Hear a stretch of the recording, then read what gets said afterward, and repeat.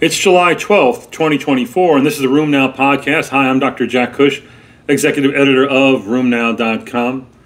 This is our return from the holiday vacation, and we've got a lot of interesting articles that we put up this week. Some of these have got to be of interest to you. I'm going to start off with some negative studies. I don't know if you've seen the research, but there's always been this research about zoledronic acid, reclass being having some efficacy or some utility in the treatment of osteoarthritis. Well, there was an IV zoledronic acid study in 222 knee OA patients who had symptomatic knee OA, but were not bone-on-bone stage 4 Kellgren-Lawrence joint space narrowing. And it showed after 7 years of follow-up, those who had the zoledronic acid therapy had more requirements for total knee replacements than those that got placebo. So the hazard ratio was a negative 4.5-fold higher odds, or it says hazard ratio 4.2. Anyway, that's what it says. Point is that you get that it didn't work. In fact, it failed quite miserably. Colchicine, also now a big drug in the cardiology field. I saw this study I thought you might want to know about. It's not really a rheumatology study, but it's called the CHANCE-3 study, a double-blind randomized placebo-controlled trial of 8,000 adults over the age of 40 who have either mild to moderate symptoms of a stroke or a TIA, and they have elevated high sensitivity CRPs greater than 2 milligrams per liter. And they showed that half the 4,000 or so people who got colchicine, 0.5 BID for a few days and then once a day for 90 days, had no protection against subsequent strokes in 90 days. So when you looked at the two groups, the subsequent stroke rate was 6.3% versus 6.5%. No significant difference, a negative study. Speaking of negative studies, the ones that really have bothered me in recent years were those studies that look like they might work regarding vagal nerve stimulation as a preventative non-pharmacologic intervention in rheumatoid arthritis, that basically vagal nerve stimulation would decrease TNF levels. It would be like using a TNF inhibitor. The original studies, uncontrolled by Mark Genovese, looked really exciting, but then the subsequent studies didn't look so good. And then the auricular stimulation ones that were supposed to sort of simulate vagal nerve stimulation, those failed. So here's another one. It's a preliminary study. It's called the RESET-RA study. And these are preliminary results, so I don't have details. But they said their primary endpoint, and this was an actual implanted vagal nerve stimulator. It's usually done intermittently, not continuously. They read out an ACR20 response rate in RA patients who had not responded to usual therapy like methotrexate, 242 patients, 12-week endpoint, and significant results suggesting that vagal nerve stimulation would be beneficial. But again, we don't have the results on this two-stage, multi-center, randomized, sham-controlled, double-blind pivotal trial. So you'll be looking for that. Maybe that'll get presented at ACR. It wasn't presented at EULAR. We don't report enough about fibromyalgia here, and I found this large registry analysis of 1,800 plus PSA patients from the old Corona registry, now called Core Evitas. And they found amongst these 1,823 PSA patients that 11% met criteria for fibromyalgia. Moreover, 20.6 or 21% had evidence of widespread pain. Both of these significantly impair our ability to adequately assess these patients or to successfully treat them. Fibromyalgia in this subset, or in that subset, fibromyalgia subset of patients with PSA were more likely to be female, have depression and anxiety, have impaired function, higher BMIs, meaning obesity, comorbidities. It was correlated with CDAPSA scores, patient pain, and tender joint count. So again, you must be aware that secondary fibromyalgia and widespread pain can affect our patients with inflammatory arthritis. Bimekizumab, a drug that's being developed for psoriasis, actually approved for psoriasis, being developed for psoriatic arthritis and axial spondyloarthritis, was studied in two large phase 3 trials, the MOBILE 1 and MOBILE 2 studies, And we've reported on this from last ACR, but maybe you missed it. Bimekizumab, the dual IL-17A and F inhibitor, was shown to prevent the onset of uveitis in those two studies. So these are AXPA patients given either placebo or bimekizumab, and showed it worked on AXPA endpoints. But patients couldn't enter the trial if they had active uveitis. They might have had a past history, but few did. As far as new episodes of uveitis, it was like 0.6% in the bimekizumab group and almost 5% in the placebo group. And this was highly significant. In the small subset who had a history of uveitis, again, they had a significantly lower rate of developing uveitis if they were on the bimekizumab IL-17 dual inhibitor. 6.2 events per 100 patient years for bimekizumab versus 70 if they were on placebo. Looks like you can add that to your list of drugs that will prevent uveitis. I don't know if you've had this head scratcher that I've had about paradoxical drug reactions. We've seen, paradoxical reactions with TNF inhibitors causing psoriasis and causing IBD. Well, we have paradoxical psoriasis being reported with IL-17 inhibitors. So this is a literature review. They identified 35 patients. Almost all of them were SPA patients. They either presented, as far as their psoriasis, either as palmoplantar pustular psoriasis or plaque psoriasis. But again, the palmoplantar psoriasis is what you see with the TNF inhibitors causing psoriasis as well. Anyway, this occurred a median of 11 weeks after they started the IL-17 inhibitor. 1/3 of them continued the IL-17 inhibitor and got better. 2/3 they had to stop the IL-17 inhibitor and switch to another drug effective, another biologic effective for psoriasis, and they got better. So it's a little bit of a selective reporting. Everybody got better, whether they got better by stopping or not. Again, the data on TNF inhibitor associated paradoxical psoriasis is about 1 in 1,000 cases. Most of them being, again, that palmoplantar variant, which is very difficult to treat. And the treatment is you got to stop the TNF inhibitor. Here, is it going to be the same with IL-17? I don't know. We need more reports like this. Some of you have asked questions about, do you only do rheumatoid factor and CCP testing? Do you do IgA rheumatoid factor and IgG this and these other smaller selective analyses of autoantibodies that may appear early before the onset of disease?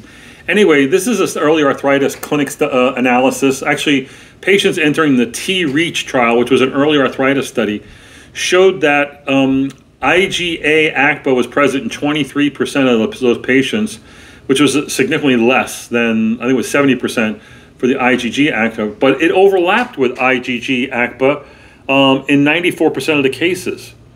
In this population, 90% of patients were IgM rheumatoid factor positive. The point being, doing IgA antibodies didn't matter at all in the assessment of these early arthritis patients, had no predictive value. I take that as a teaching point. I found another interesting study on difficult to treat RA patients. This is from Tom Taguchi's group in Japan, I believe. 5-year results, 150 difficult to treat RA patients. They saw, and they don't give me the incidence of D2T-RA, it's generally about 10%, maybe as high as 15% in some studies. Anyway, in their study, of the 150 patients they followed, 45% of the difficult RA definition resolved, meaning they ultimately responded, but 50% persisted and 5% died. The resolved difficult to treat RA patients were younger, had more treatment changes, more IL-6 use, suggesting that maybe you should be treating them with newer drugs, especially if they're younger. Now, again, is the IL-6 use going to be selective here? It tends to be used secondarily or as third line in Japan, so I don't know how it's going to pan out with the rest of the world. We need to wait and see.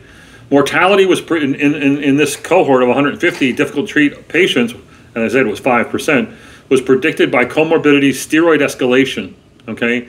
And there the odds ratios was comorbidities 3.5 fold higher risk with comorbidities that were high, like 3 or more. And steroid escalation had a 32-fold higher risk of mortality, not good. Takayasu's arteritis are sort of wrapping up now. If you give them biologics, will it matter? Will it help? In this cohort analysis of 75 patients with Takayasu's, 40 were treated with conventional DMARDs, methotrexate, leflunomide, that kind of thing, azathioprine. 35 were given biologics, and they showed that that overall a reduced thickness, artery thickness, was seen in 73% of their patients. 31% decreased their arterial wall thickness by more than 25%.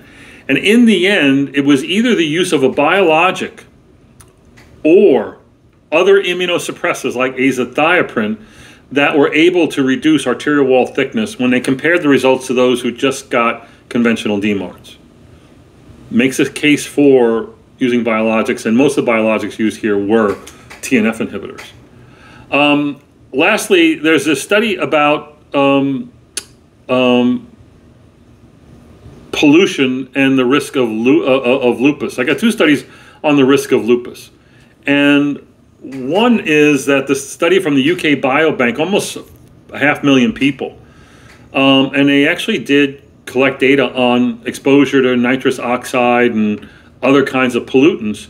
They showed that in the 399 patients who had lupus, they found a 18 to 27% increased risk of lupus when they were exposed to these environmental pollutants. And it was even higher in lupus patients who had a genetic risk. I don't know what that's going to be. They didn't actually detail that in their report. But there's, we reported like 3 months ago about polycyclic aromatic hydrocarbons also increasing the risk of lupus in the general population. And there's another report on Room Now from yesterday about the pathogenesis of lupus, and it talks again about environmental pollutants being important in the generation of the chemokine CXCL13, which drives T cells to make more follicular helper T cells that will drive B cell activity, again related to pollution.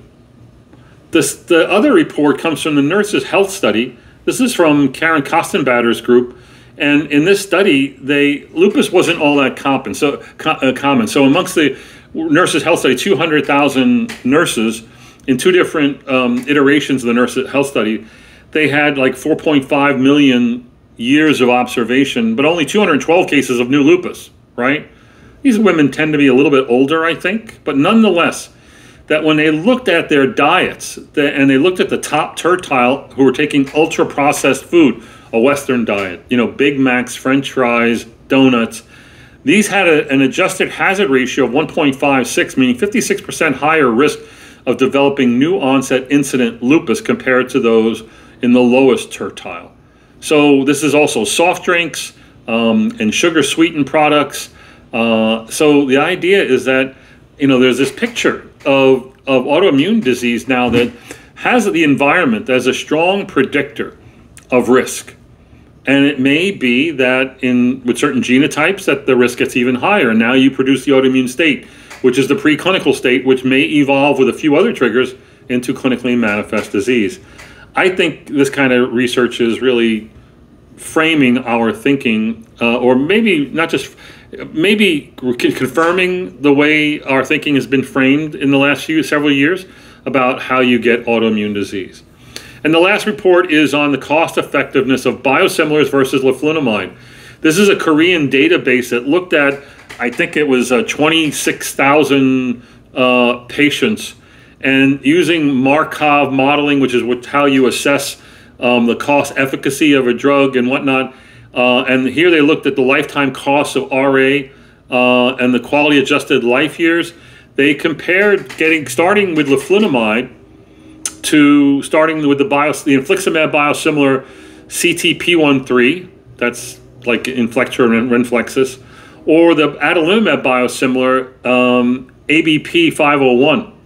And the lifetime cost of the disease was 154,000 with leflunomide, 152,000 with biosimilar infliximab, 45,000 with biosimilar adalimumab. And the quality adjusted life years are all exactly the same. The point being that after methotrexate, should you play around with conventional DMARDs, or now with the cost of biosimilars becoming reasonable, can we go right to biosimilars? This is going to challenge maybe how we treat our patients in the future. Again, the great promise of biosimilars was going to be much cheaper, making it more widely available, and more patients being more aggressively treated. But, in the United States, we've been very slow on the uptake of biosimilars. I think this data is going to help us make up our mind. That's it for this week on the podcast. Make sure you go to the website to check out these citations and more. We'll talk to you next week. Take good care of yourself.